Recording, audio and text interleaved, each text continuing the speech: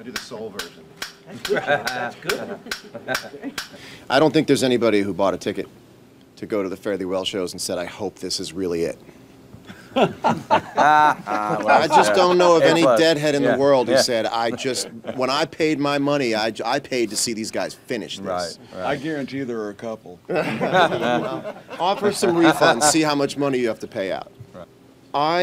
I discovered the Grateful Dead. It kind of discovered me, wafted over me in about 2011, which may sound recent, but I would dare say that most people who get sort of indoctrinated into that music do so very quickly. I don't think it's a 12-year period that it happens quickly. You consume more. And I became so enwrapped with the music and what it was able to do that I began sort of obsessing myself on being able to do it myself. And I just don't think that, I realized I don't think anybody can, except for these guys. Young, The rhythm secretary. Yeah, that's right, the rhythm secretary.